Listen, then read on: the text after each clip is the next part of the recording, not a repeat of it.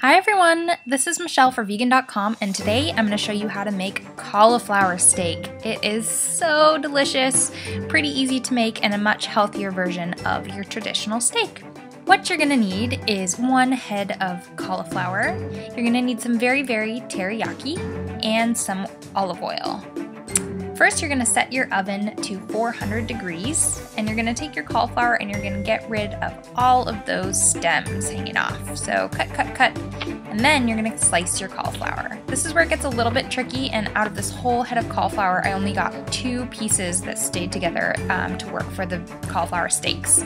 So cut carefully through it. It should be about 1/2 inch to 3/4 inch for each steak, and then you can take all the rest of that and use it in a stir fry to make cauliflower buffalo wings or anything else. So there are our 2 beautiful steaks, and now you're going to fry them in a pan. Use about 1 to 2 tablespoons of oil in the pan, and then set your cauliflower steak pieces very gently into the pan. Let them sizzle there for maybe 3 or 4 minutes until they get lightly browned on the other side. And then when you go to flip them over, be very careful. This is a delicate art. I kind of mangled one of them. But probably use 2 hands if you can do so without burning yourself. Flip it over and then again, let it sit there for a few minutes before adding your very teriyaki.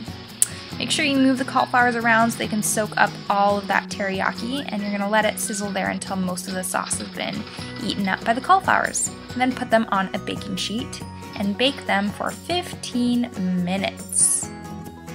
So here I am, setting my timer. And now we're going to cut up the toppings that we're going to put on top of our steaks. First, I'm cutting up some parsley, and now I'm cutting up little tiny florets of extra cauliflower and a few slices of tomato. Finally, I'm adding some chopped olives, and that's totally optional.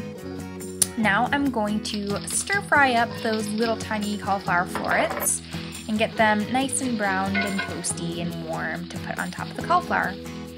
Well, my timer just went off, so it's time to take our steaks out of the oven, and my god, they smell amazing and they look gorgeous.